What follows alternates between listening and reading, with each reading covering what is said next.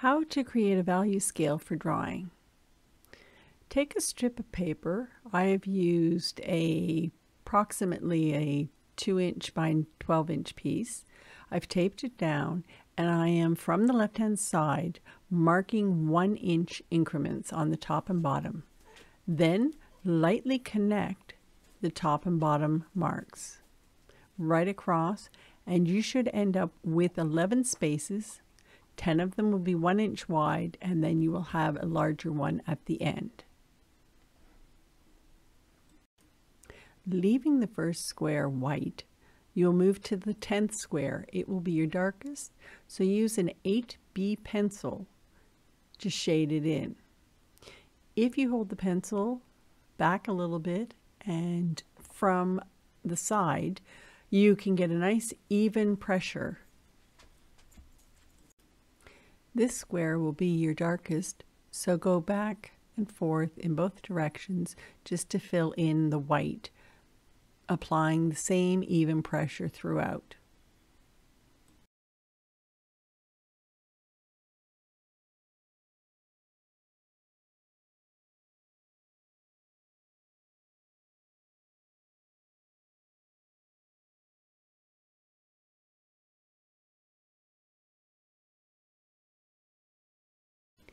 Now, using a 7B pencil, you can do the square right next to the last square you filled in.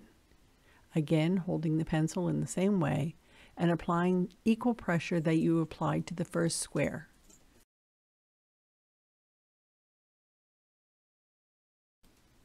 Now, using a 2H pencil, you will be moving to the second square from the left and shading that in the exact same way you did the previous squares.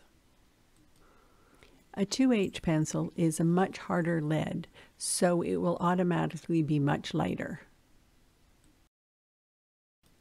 For your next square, you will use an H pencil. Each pencil will get slightly softer as you go along, which is why the squares will automatically go darker with the same pressure point. From there, we will move to an F pencil and shade as we have before.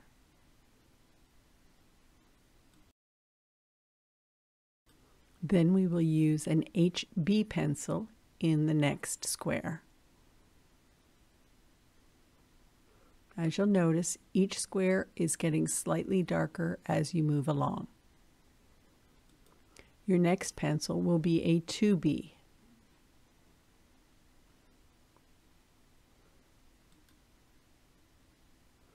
Then you will move on to a 4B.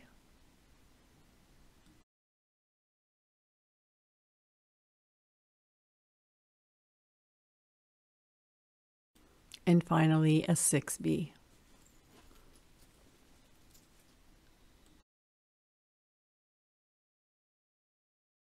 Once you have finished shading this square, look at all your squares and check that you have about a 10% darker shade for each square.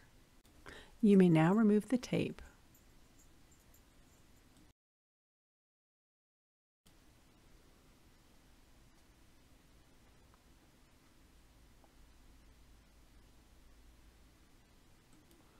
Now take a hole punch and punch it near the top of each of the 10 squares. This will allow you to compare the shades to your drawing. Please be sure to hit the subscribe button if you would like to see more of my videos. Be sure to ring the bell if you'd like to get notifications when I post new videos. Thank you for watching.